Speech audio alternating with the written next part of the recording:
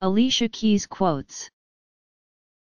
Love me like you'll never see me again.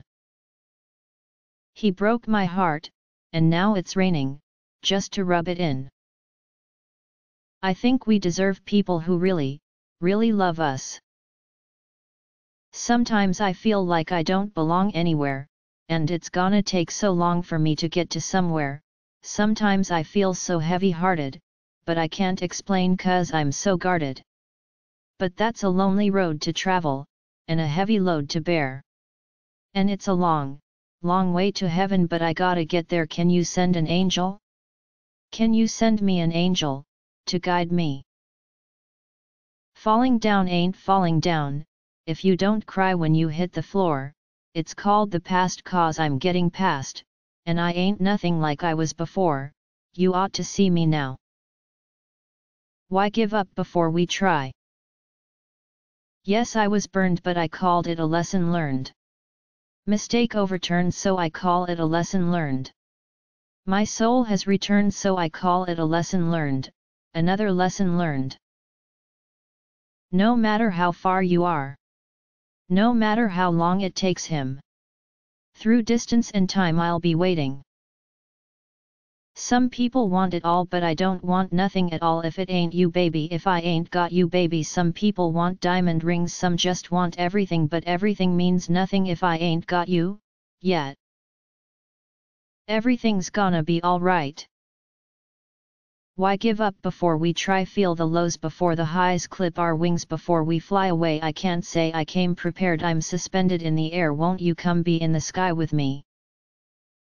Every moment is beautiful, delicious even. The most important thing to remember is that you can wear all the greatest clothes and all the greatest shoes, but you've got to have a good spirit on the inside.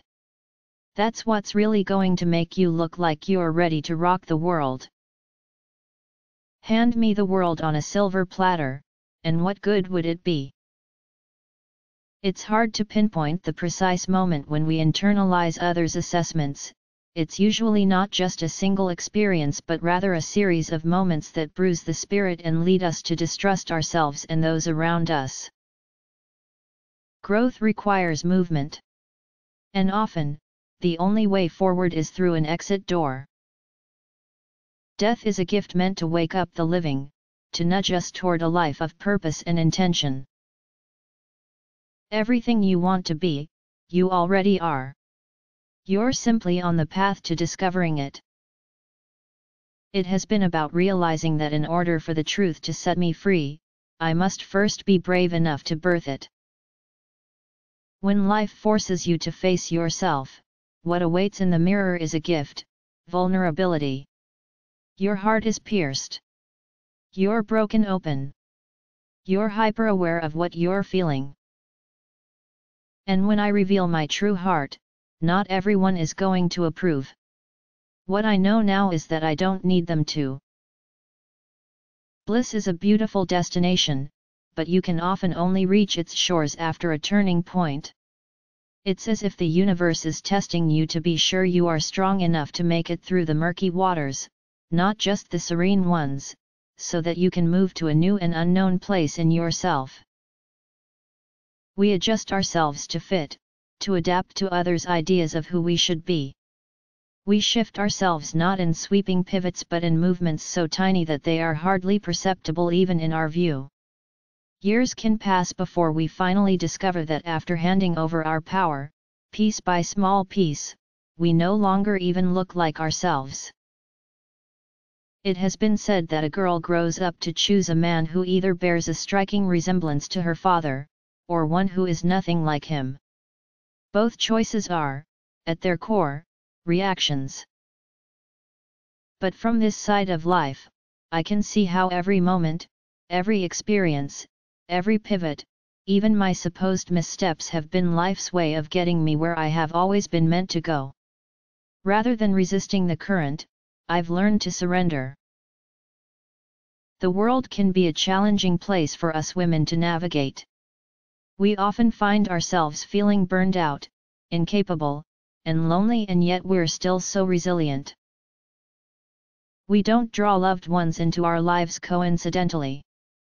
They're there to shine a light on our unfinished emotional business, to reveal to us our deepest tendencies. And as my life is proving to me even now, those patterns appear time and again, often cleverly disguised. And they'll keep right on showing up until we're willing to truly look at them. We adjust ourselves to fit, to adapt to others' ideas of who we should be. We shift ourselves not in sweeping pivots, but in movements so tiny that they are hardly perceptible, even in our view. Years can pass before we finally discover that, after handing over our power piece by small piece, we no longer even look like ourselves. I definitely wanted freedom, but I wasn't yet ready to step into it, embody it, breathe it, own it. That though passageway came with a surprising revelation. When life forces you to face yourself, what awaits in the mirror is a gift, vulnerability. Your heart is pierced. You're broken open. You're hyper-aware of what you're feeling. Dr. Yosef Ben Jacaniz.